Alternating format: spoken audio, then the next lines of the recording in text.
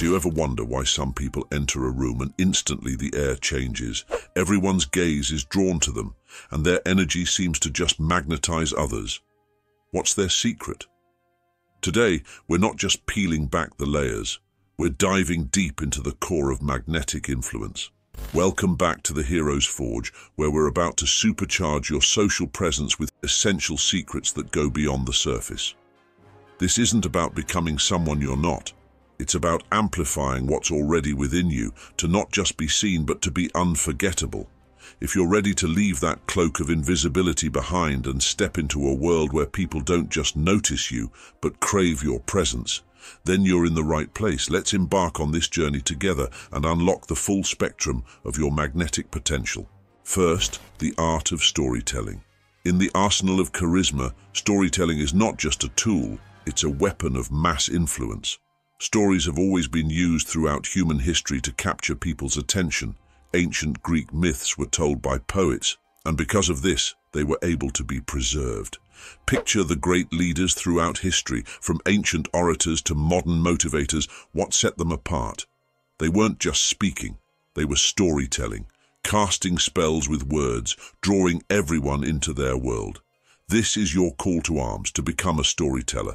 It's not about spinning yarns or fabricating tales. It's about transforming your experiences, your insights, your very essence into narratives that resonate, that connect and move mountains.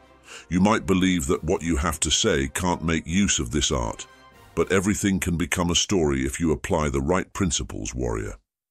So, think with me. In essence, what is a story? Without much ado, it is a sequence of problems and solutions. If you can incorporate this structure into your discourse, rest assured that it will become much more captivating, and you much more charismatic. However, for you this may seem quite challenging to do, but here comes the key turning point. There is a simple way to incorporate storytelling into everything you say, and I am using it right now. So pay close attention to what I will say next. You can incorporate the art of storytelling into your speeches by replacing the word "and" with the word "but" and then adding a "therefore." Think with me, warrior. The word "and" doesn't create a problem but a logical chain.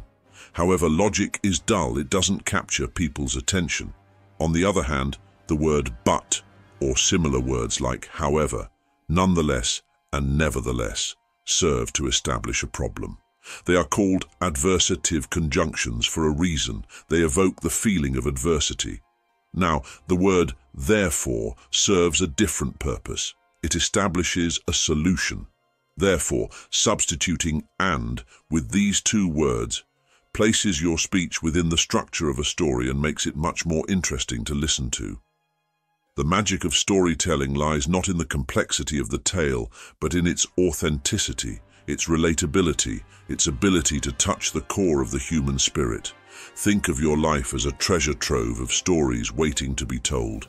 Each challenge you've faced, every victory you've savored, even the mundane moments, they all hold power. Your task is to mine these gems and polish them, not with embellishment, but with the raw truth of your journey. Second, the charismatic listener. When we talk about charisma, people often think of phrases they need to say, postures they should adopt, and hacks or mental triggers to grab people's attention. However, that's not the behavior of someone who is genuinely charismatic. It's fascinating to observe how people are obsessed with finding the perfect hack, but the truth is, it doesn't exist. What does exist is transformation. You need to become more charismatic through a change in your way of thinking and acting. And this may seem challenging, but it's not. The first step, in fact, is quite simple. A truly charismatic person is not the one who speaks the most, but the one who listens best. Think with me, warrior. What is charisma? It's the ability to establish a connection with others. But what better way to connect with others than by doing what they love most, which is talking about themselves? Therefore, listening to them will allow you to connect with them on a much deeper level than any hack or mental trigger you can imagine. But the power of active listening doesn't stop there. When you take the time to listen to someone with genuine interest, you make that person feel welcomed and understood. If you understand them, you must be similar to them. But isn't it true that people love themselves the most? Therefore, if you are similar to them, they will like you more, meaning they will connect with you more. Think of the greatest leaders, the most revered confidants, the friends we treasure most. What do they all have in common? They mastered the art of listening, transforming each interaction into a bridge, a sanctuary, a stage for others to shine.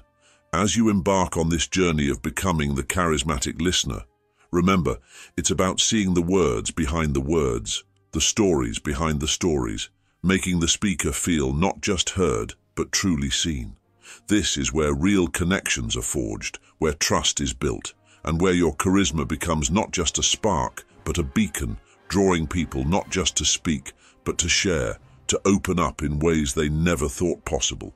In the quiet depth of your listening, you'll find a power so profound, so transformative, that it turns every encounter into a moment of magic. Third, commanding the social stage.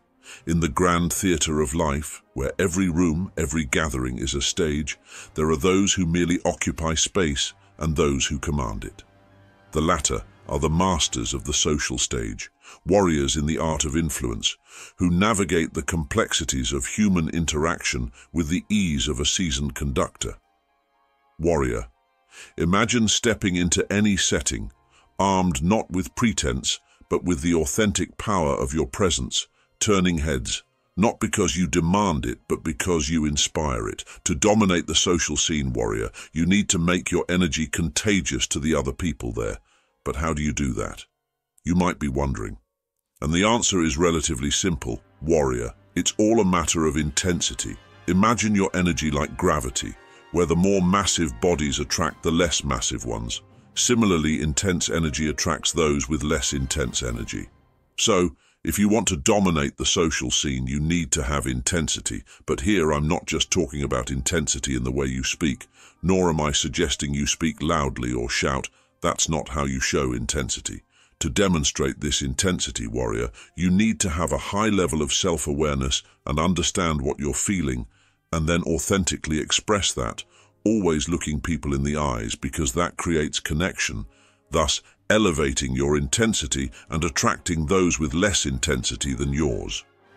Authenticity is the key here, because you can't fake an emotion with such intensity. You can try, but rest assured, it will seem forced, which is why self-awareness is crucial. Look, warrior, people today are always looking for the magic formula for everything, the trick to making people follow them, the right posture and all that nonsense. But charisma starts long before the social interaction itself. It starts with your most fundamental daily habits, in your meditation to gain knowledge of your emotions, in your studies to acquire new information, and even in the gym, where you'll gain the self-confidence to express your words with intensity.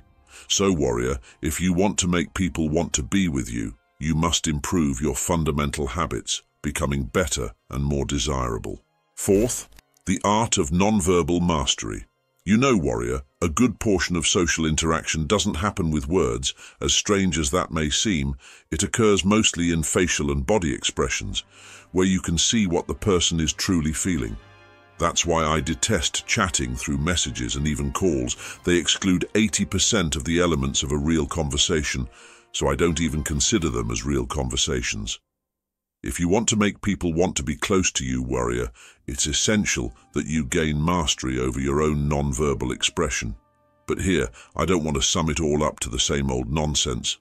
Puff out your chest, take up more space, don't look down, and all those things you're tired of hearing. While these are indeed important elements, if our previous secret spoke clearly of authenticity, this is not where you should abandon it. Think with me, warrior. If you're feeling low confidence in a conversation and try to force a confident posture, you're likely to come across as forced. Therefore, you need to gain awareness of your non-verbal communication to identify the reason for your low confidence so that you can then work on it and truly become more confident. But if you're lost on how you can improve these weaknesses you currently possess, I'll be leaving a clickable screen for our video on recreation, which will teach you how you can recreate your personality to become your best version. See you there, warrior. Our empire awaits us and nothing will stand in our way.